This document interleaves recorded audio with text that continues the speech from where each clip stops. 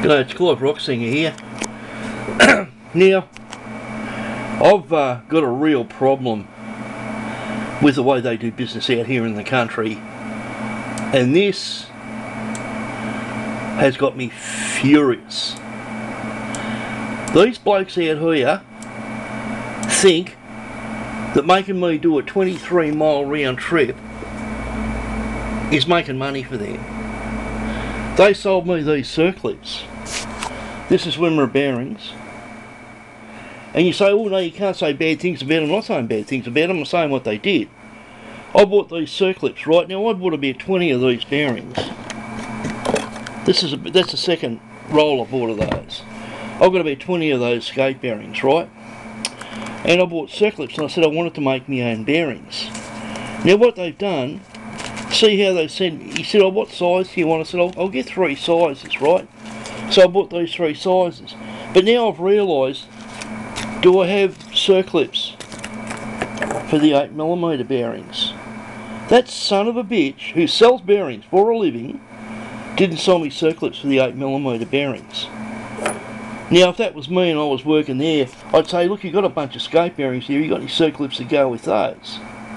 Oh no, dumb fucking bum farm idiot boy thinks he's a big genius by making a fucking pensioner do a 23-mile round trip to get fucking circlips. Because the fucking ass didn't have the decency to advise me to get fucking circlips for the fucking bearings I just bought 20 of. What a fucking ass. And so what I'll do is I'll still keep dealing with them and smiling and all that shit, because they claim that they don't watch my videos. They're all fags and assholes. They claim they don't watch my videos, so mate, they don't know who I am. I had a bloke the other day fucking hang up on me. I said, you know who I am? And he fucking hung up on me. I mean, the antics of these people, I rang up a psychologist and told I was having a psychotic episode, a serious one, and the Sheila hung fucking shit on me. I got a recording of it. This is just a psychologist, and I offered him fucking an hour's payment up front to help me deal with me bills because I'm sick. And the fucking bitch did nothing about it. Neither one of them contacted me again.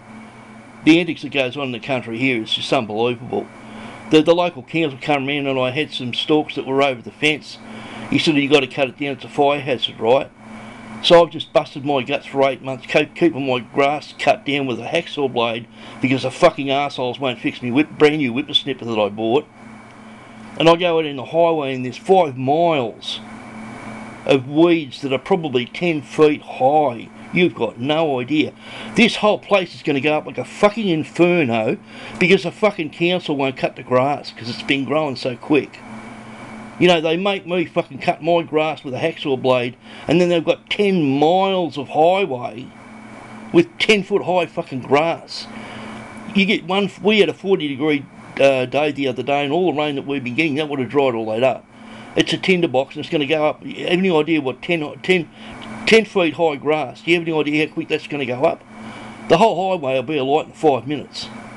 That's alright. Fucking farm idiots going to burn the place to the ground, that's alright. It's not near my place. Now this system here, this is really complicated. When you're putting bearings in, I found this is extremely like finite. It's just the thing you got to deal with is crazy. See that purple, the pink one in the middle?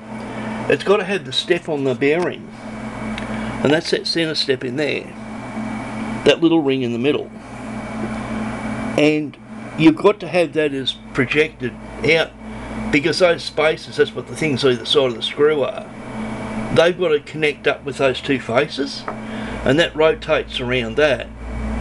The light green bit in the middle is the recess that's cut out of the wheel, the dark green is the actual supposed wheel, and the bearing gets recessed into it, and I get a circlip, and of course now I've got to make a 23-mile round trip.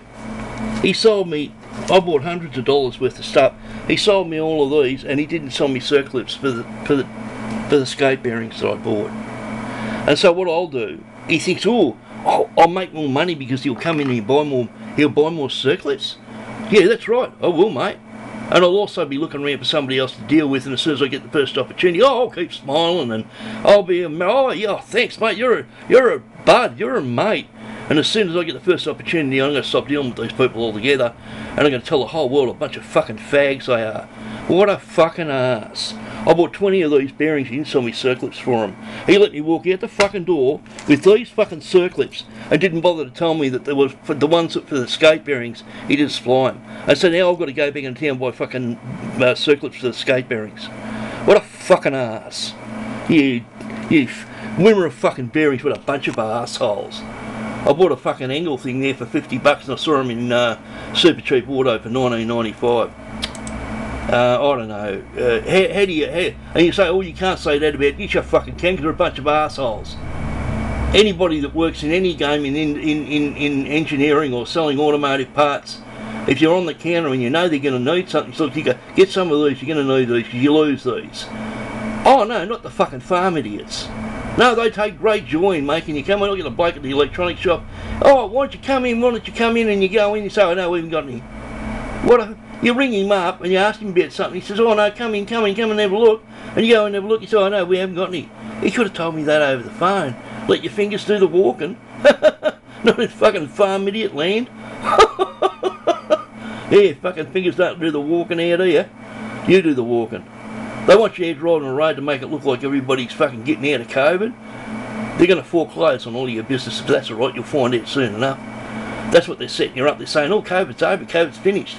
And all that money that you've been getting off them, they're going to demand it all back overnight. And if you can't fucking pay it, they're going to foreclose on all your business. You'll be out in the fucking street. That's why I'm sticking to home and I'm not looking for work. Don't be dumb and be caught out fucking in the street now. It's going to be chaos. Everybody's going to be out of work. I'm sticking to where I am. Designing things.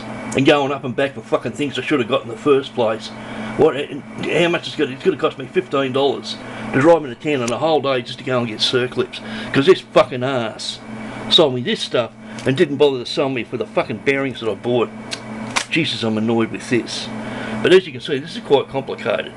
So this is what you got to do when you're putting bearings on a wheel.